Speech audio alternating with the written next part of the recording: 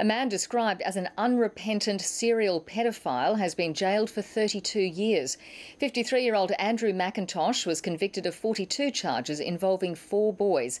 He'll be eligible for parole in 2028. Emerging from a courtroom filled with cheering and applause, the childhood victims, now middle-aged men, got what they'd been waiting for. I think it was a moment of triumph, yeah. I told you so.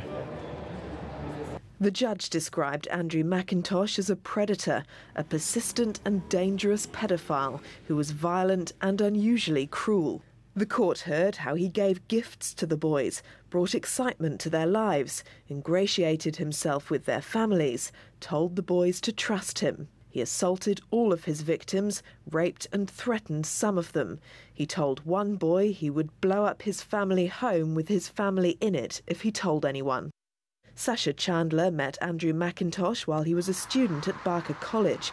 McIntosh was a volunteer instructor in the cadet unit. Sasha Chandler hero-worshipped him until the rapes and violent beatings began. I've struggled with that for nearly 18 years now, but I don't know, he's got plenty of time to sit and think about that now.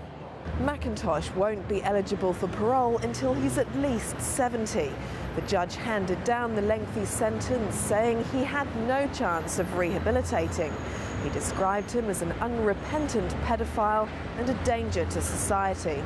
Sasha Chandler was congratulated for having the courage to report what had happened to him, but the judge said he was doubtful the victims would ever recover.